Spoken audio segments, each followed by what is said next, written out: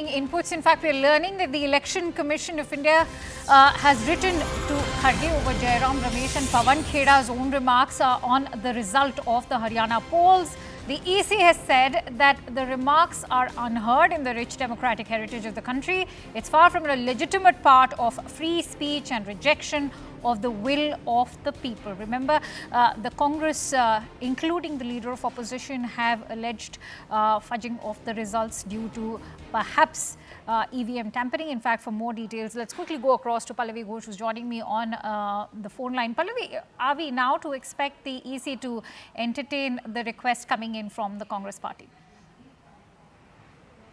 Well, they've already got time at the Election Commission, and it's going to be a huge delegation with Amishay Banu Singhvi, KC Venugopal, and also interestingly Bhupinder Hooda, Jairam, Ramesh, and all of them are going to reiterate the points that they have been making since yesterday, and something which even Rahul Gandhi made.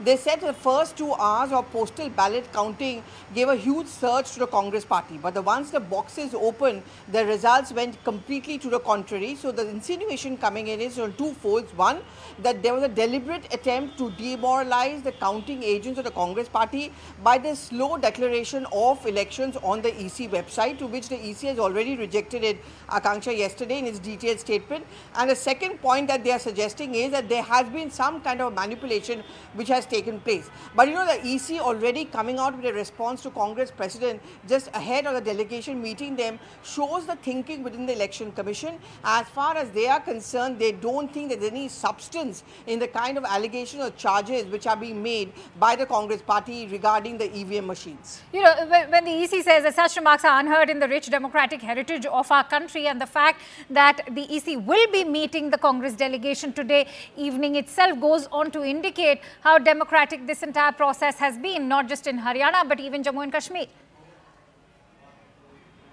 Absolutely, and that's the point which is being raised, that if you don't have a problem with the EVM machines in Jammu and Kashmir, why do you have a problem with it in Haryana just because the results have not gone according to your plan and your expectations?